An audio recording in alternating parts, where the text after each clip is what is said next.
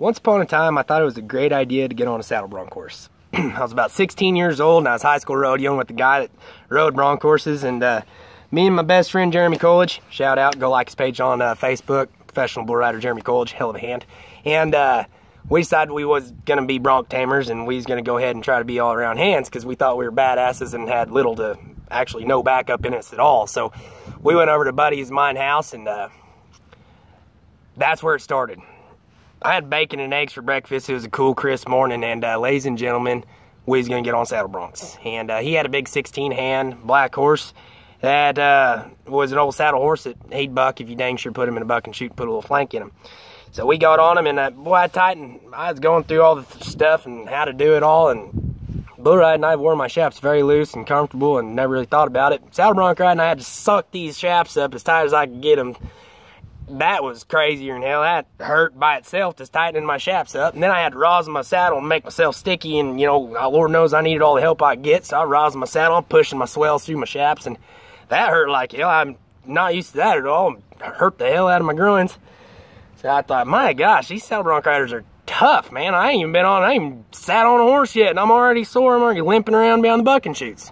Anyway, long story longer, I get on this son of a gun, and I'm gonna try this sucker. And first thing I come to realize is that I'm feeling it, boy. I'm shaking like dog shit in peach sheet, and I'm feeling good about it. And I feel like I'm gonna go at this sucker with all my might. I get down on this sucker and I sit down in the saddle, and here's the top rail of the bucking chute. I'd never been 3 foot above the top rail of the bucking chute before on a 16-hand fire-breathing dragon. So I go ahead and I try not to think about it too much. Boy, I suck my hat all down tight, nice and snug, and I remember him just saying, lift and shove your feet out there and make your mark out. So boy, I'm really lifting. Go ahead, let me at him. I made my mean old ugly face, boy. I gritted my teeth so hard I probably chipped a tooth. Go ahead, let me at him. Come out of there. Boy, I thought I slung my feet up there above his shoulders and made my mark out, but I didn't. And when I went to rake back for the first time and started trying to gather him up, I blew my pedal out, and so I kind of contemplated on how I'm going to react to this situation. I didn't have no pickup men or no pickup guys or anything like that. We was just trying to be handy, and had an old boy in the arena that grew up saddle bronc riding. We was going to go ahead and slip off on him.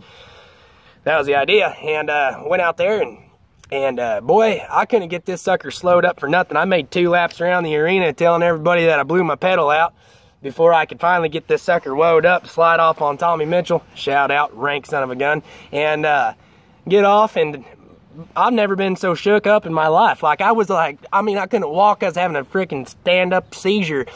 That was a lot of adrenaline, a lot of pain. I got on one horse. I was sore for about 3 weeks. Long story short, my hat's off with my bald head, my receding hairline, to all you bad son of a guns of saddle bronc riders. The classic event, my favorite event. Hats off to you guys. I don't think anybody really understands how tough you guys really are, especially getting on multiple horses in one night. I promise you, I was a sore son of a gun. So that was my one time getting on a saddle bronc horse. My buddy Jeremy Coolidge got on him the next day after I did. He made a couple jumps out there, seen the fence coming awfully fast, and decided to make a quick panic move and jump for the fence. And he got about right here before his foot caught in the stirrup, and the next thing you know, he was out of there and dragging on his belly, and his boot kind of finally came off. So me and Jeremy had come to the conclusion that we were not saddle bronc riders, and we're just going to go ahead to sticking and getting on bulls. Hats off to you saddle bronc riders. Y'all are rank.